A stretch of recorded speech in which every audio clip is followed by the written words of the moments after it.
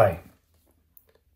I was sitting here looking at one of my books. This is Algebra, an approach via module theory by Adkins and Weintraub. And I was thinking about mathematics, and I thought I should make this video to talk to you all about something. So sometimes you have to go away. You have to disappear. You have to be alone and do mathematics. You know, I think back to students I've had who have been in study groups. And that's good. There's nothing wrong with studying with groups, you know, helping people. You learn through teaching. I've made entire videos on why mathematics should be a community effort. The famous Hungarian mathematician Paul Erdős was very much of that mindset. He would go from mathematician's door to mathematician's door, and he would knock on their doors and he would say, "My mind is open." And he was prolific. Paul Erdős, brilliant man. But the reality is, Erdős, much like Ramanujan and Euclid and Galois and many other great mathematicians, even mathematicians today,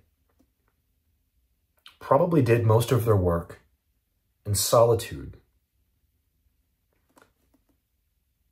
If you're struggling to learn, if you're having a hard time learning mathematics, if you can't focus, if you are searching for answers online, maybe it's time you do it alone. Maybe it's time you isolate yourself just for a little while. Find a quiet place. If you don't have a quiet place at home, go to a quiet place. Go to a library. Most places have libraries. Most cities have libraries, and they're usually relatively quiet. And go there at a certain time, by yourself.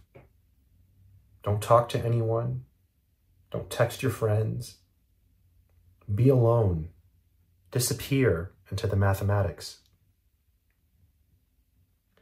Sometimes you have to be alone to learn math. Be alone with your thoughts. You know, I was sitting here by myself. It's really quiet here. It's very, very quiet. Reading this book and just reading about modules. And I was thinking it's beautiful because I'm alone. It's quiet. I'm able to do mathematics. And I started to think about, you know, those 2 a.m. nights when I wake up at 2 a.m. when I was in graduate school, and I would go to my kitchen table and sit there and work on math for an hour or two, and then go back to bed. Well, not bed. I slept on the floor for a year. That's another video. Being alone is a superpower, especially in mathematics. You have the ultimate focus when you have isolation, just you, the book, a pencil, a piece of paper. There's something that is almost poetic about that. And if you can have silence, that's even better. I know a lot of people listen to music when they work. Don't quote me on this, but I'm pretty sure Paul Erdős had some very negative things to say about music. But Paul Erdős had a lot of opinions. But I sometimes listen to music too, but sometimes you need silence. You need silence, and you need to be alone with the mathematics. And that could be the answer for you. You know, if you're struggling with math, do that. Tell yourself, you know what, starting tomorrow, I'm going to dedicate 1 hour a day, or even just 30 minutes. Don't do too much. Keep it minimal, because you want to be consistent. I've talked about this before. You don't want to go crazy and spend 4 hours a day studying math. I mean, you can do that, But unless you are trained, unless you have the mental capacity to do that already, you're going to burn out. You need to build up to that, kind of like a bodybuilder. You know, they'll train 3-4 hours a day, but a regular person can't do that because they're not at that level yet. Mathematicians, professional mathematicians can work for hours on mathematics every day, but they are professional mathematicians. These are people who have incredible grit, incredible dedication, and they're usually fairly intelligent. But more than that, they have experience. They've grinded for years to get to where they are. For years. They didn't just study really quick and learn. It doesn't work that way. So isolate yourself. Take some time every day. Find a quiet location. No music. Nothing. No phone. As quiet as it can be. Maybe even put in earplugs if it's too noisy. And just isolate yourself. And focus on just the mathematics. And you're going to find something. You're going to find that when you first start to do this, your mind is going to drift. You'll sit down with the pencil. You'll start working on mathematics. And your thoughts will drift. You'll think, oh, where's my phone? Oh, okay, I have to study. Oh, I have to... That's okay. You're only there for 30 minutes to an hour. Right? This is your time to focus. And what happens is, the more you do it, the better you become at focusing.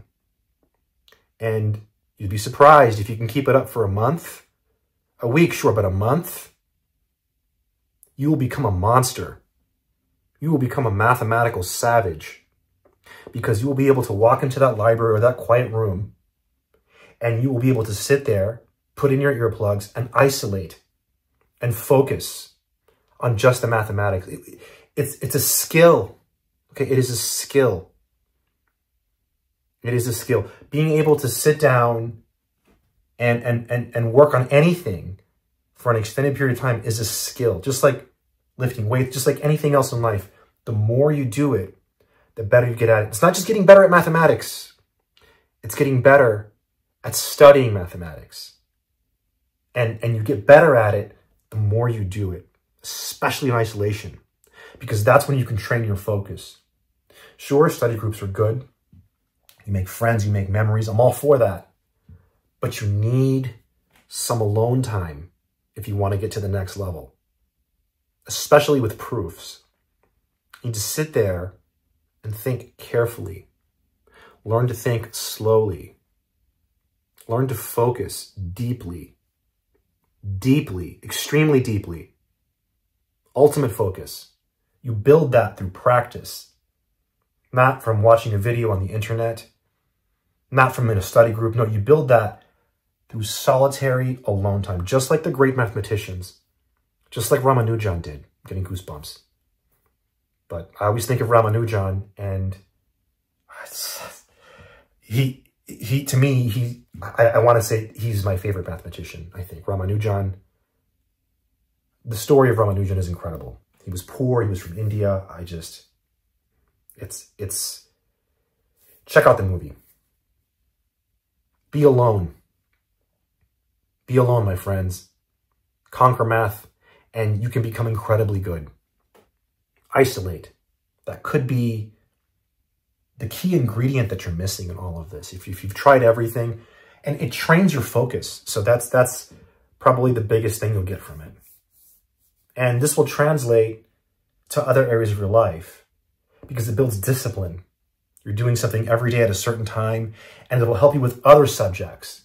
If you're struggling with physics, you'd be surprised. After doing this for a month, your focus on physics will become better because you become better at studying. I hope it's been helpful. I have courses. The links are in the description. Check those out if you want. I have books. Links in the description. You can also ask me questions. Link is in the description. Go to my website. Go to the contact page. You can ask me questions. My books are priced in a very fun way. I did it on purpose. They're priced irrationally. Ebooks are 2 pi. Paperbacks are 4 pi. Hardcovers are 8 pi. Isolate. Focus. Get better at math. can make a difference in your life. Stay strong, my friends.